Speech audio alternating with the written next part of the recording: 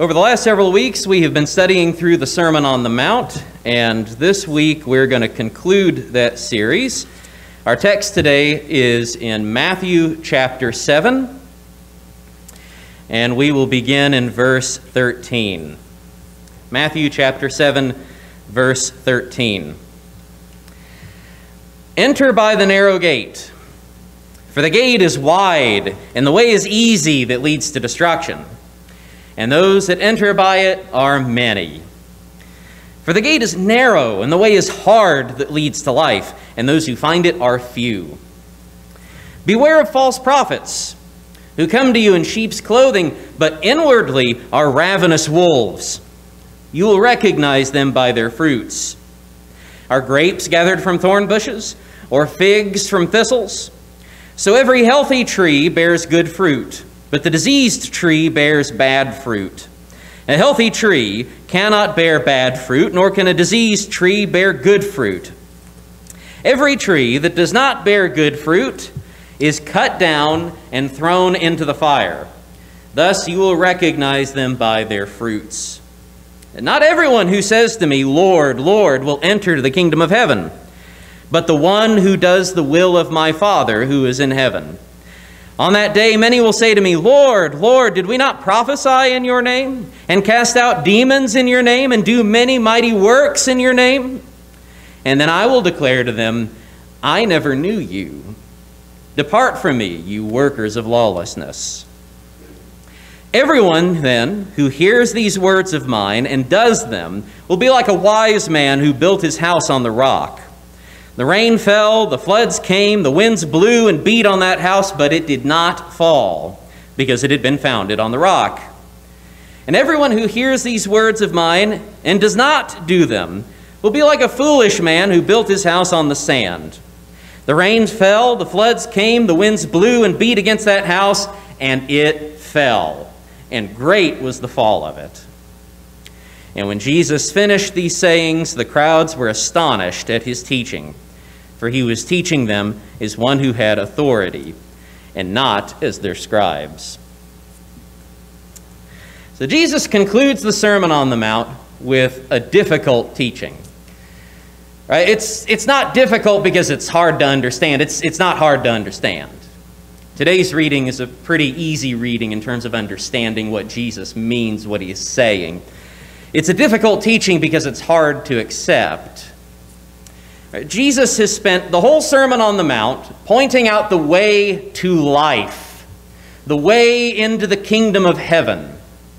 He's been doing that through the entire sermon, and now he concludes the Sermon on the Mount by telling us almost nobody is going to go that way. Almost no one is going to get on the narrow, difficult path that leads into the kingdom of heaven and go the distance. He says instead, most people are down on the beach building their houses on the sand and just waiting for the next storm to come in. All right, that's a difficult thing to hear, that the vast majority of people will not enter into this life that Jesus has just spent the whole time talking about. And part of that is because this life that Jesus has been teaching us about is difficult. It's hard and it rubs against our grain. All right, we don't want to hear, blessed are the poor in spirit. Right? It looks great on a pillow, but it doesn't look so great on me. I don't want to be poor in spirit. Right? I don't want to mourn. I don't want to be meek. The message of the kingdom of heaven is difficult and, frankly, in a lot of places, unattractive to people. And so Jesus says, most people just aren't going to go that way. Most people are going to go the other way. The gate is wide and the way is easy that leads to destruction. Those that enter by it are many. There's almost nobody building their house on the rock where it is going to stand. The reason for that is that not everybody wants to acknowledge, to accept the authority of Jesus Christ. Because that's what all of this ultimately boils down to. Right? It's a major theme of this part of the lesson. In fact, Matthew's description of the whole sermon finishes with these words. When Jesus finished these sayings, the crowds were astonished at his teaching because he was teaching them as one who had authority, not as their scribes. Jesus is presenting his authority here. He depicts himself as being the arbiter, the final judge at the end of the age. On that day, many will say to me, Lord, Lord, did we not prophesy in your name, etc.? Then I will declare to them, the Lord says, I never knew you. Depart from me, you workers of lawlessness. He presents himself in that role of authority. He says the difference between the people who take the easy road and the people who take the difficult road, the people who build their house on the sand versus the people who build their house on the rock, ultimately boils down to his words. Everyone who hears these words of mine and does them will be like a man who built his house on the rock. Everyone who hears these words of mine and does not do them will be like the foolish man who built his house on the sand.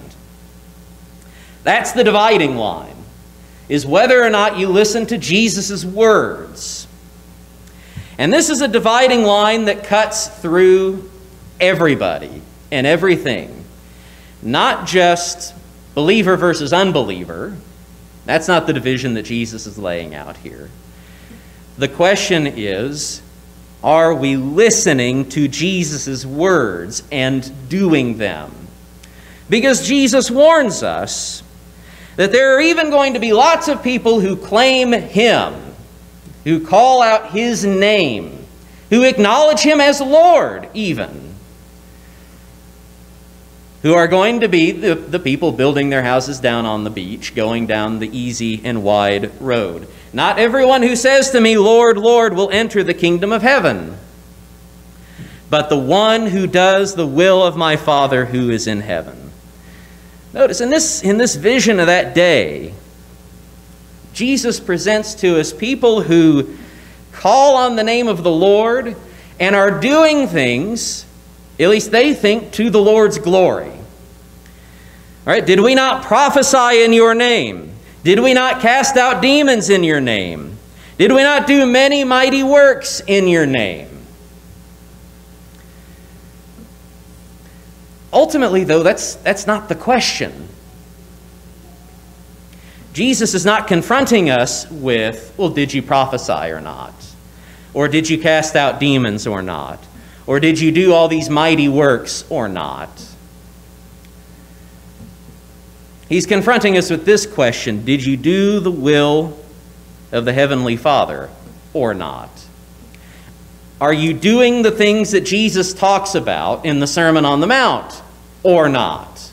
That's the dividing line. Right? It is easy to slap the Lord's name on just about anything you please and say, I'm doing this to glorify the Lord Jesus. Super, super easy to do that. But that is not the criterion that the Lord is looking at. Jesus is looking at, did you do the will of the Father? Have you heard these words and done them? And that is why he warns us.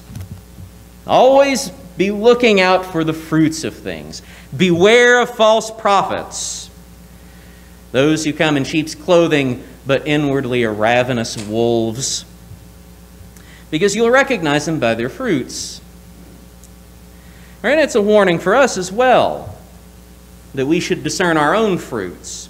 Right? A healthy tree cannot bear bad fruit, nor can a diseased tree bear good fruit.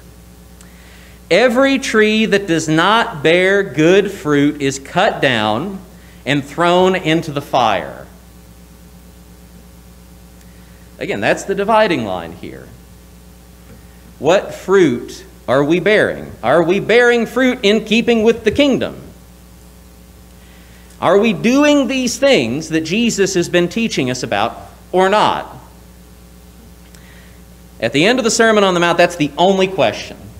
Now that you have heard the Sermon on the Mount, will you do it or not?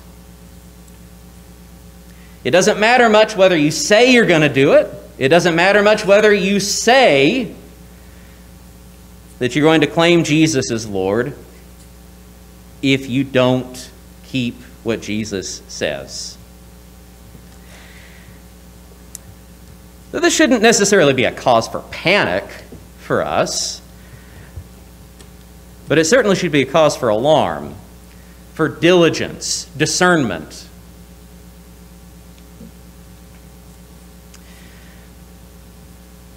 It is a call to not become complacent in our own place in the kingdom.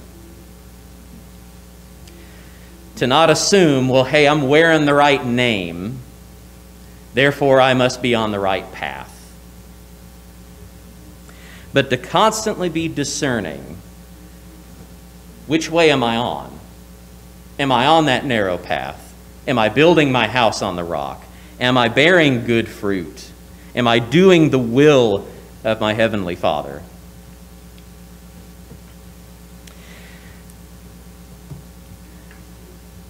The gospel presents us good news,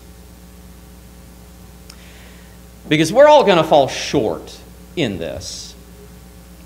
And going the distance down this narrow road by ourselves, just on our own steam, is impossible. The good news is that Jesus of Nazareth, the Son of God, came in the flesh, lived among us, lived a perfect life, died on behalf of us to forgive us of our sins. And because of that, we can have hope that we can make it down this narrow road, that we can enter into the kingdom of heaven. And so long as we are on that road, we must constantly have on our lips that prayer, Lord Jesus Christ, Son of God, have mercy on me, a sinner. The call today is to obey the words of Jesus Christ. If you're not a follower of Jesus Christ, we invite you to follow him, become his disciple. Believe in that good news that Jesus is the Son of God. Turn away from the life of sin. Get off of that broad path and onto the narrow path. Quit building your house down on the beach and build your house on the rock. Start bearing good fruit. Confess Jesus is Lord. Be baptized into his death, burial, and resurrection for the remission of your sins. If you're subject to the invitation, won't you come as together we stand and sing?